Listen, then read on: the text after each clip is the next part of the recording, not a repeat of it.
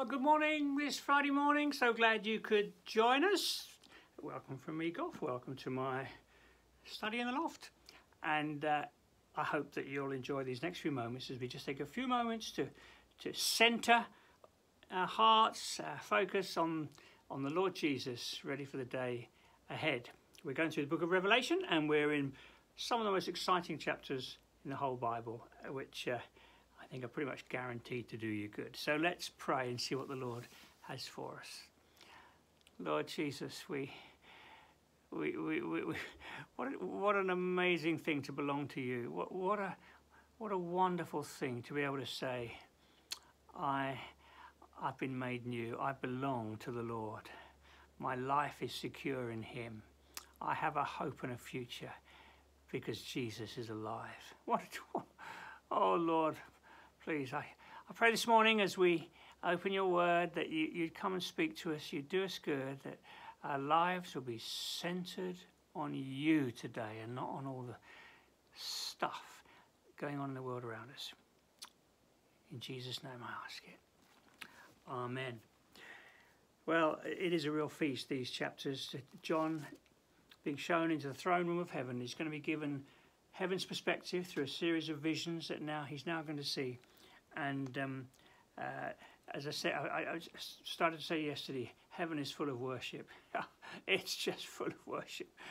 And when we worship, we are becoming part of that. And that's why worship is so significant, so important. Singing, speaking out, it's hugely important. And it does us good. So we began yesterday looking at that. We're now in chapter 5, and here we go in chapter 5. Then I saw in the right hand of him who sat on the throne, that's the Lord. Then a scroll with writing on both sides and sealed with 7 seals. And I saw a mighty angel proclaiming in a loud voice, "Who is worthy to break the seals and open the scroll?" Okay, here we go. So we've got this first vision that John is being given, and I mentioned at the beginning of the week how a lot of the imagery in Revelation comes from Daniel. In other words, you know, when Daniel was seeing things in the future, chapter 7, thrones were in place, the Ancient of Days, he was clothing white as snow, throne flaming with fire, and so on and so forth. And then it said, the court was seated and books were open. So there's some similarity going on. So a scroll with 7 seals. What's this all about? Well, there are various options on this. Is it the is it the Lamb's Book of Life? You know, our names will be written. Well, I'm not sure that that's what it is, for reasons I'll explain in a moment. Is it the Book of Judgment? Is it a book of things that are, that God's going to bring? Well, that on the earth, that's a possibility.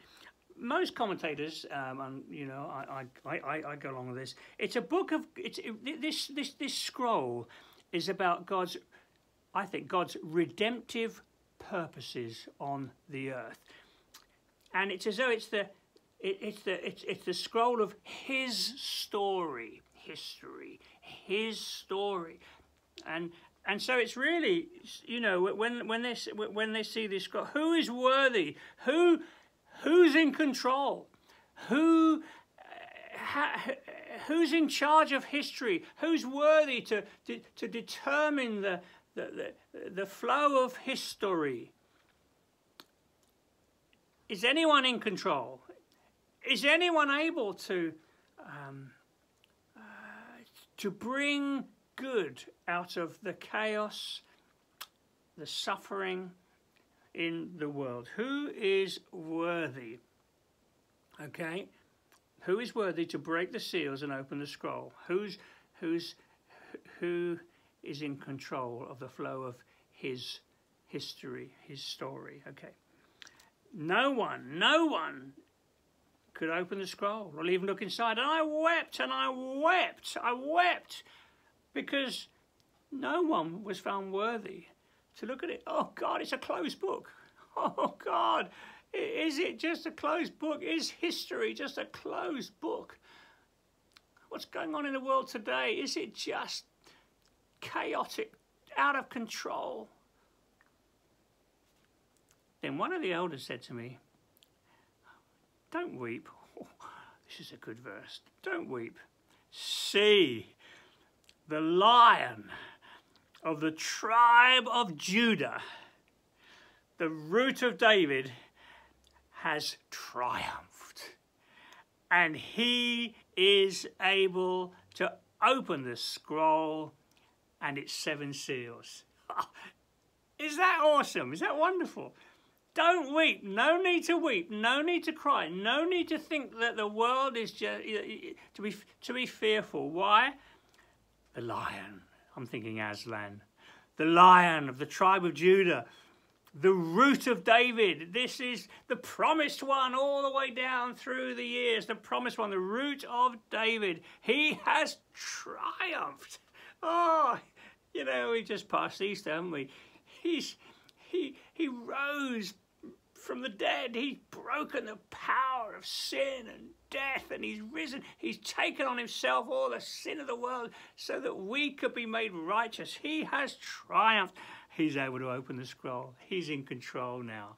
It's not just heading for chaos and total destruction. He's in control. He's able to open the scroll and its 7 seals. Now, listen to this bit here. Don't weep. See the Lion of the tribe of Judah. Next verse.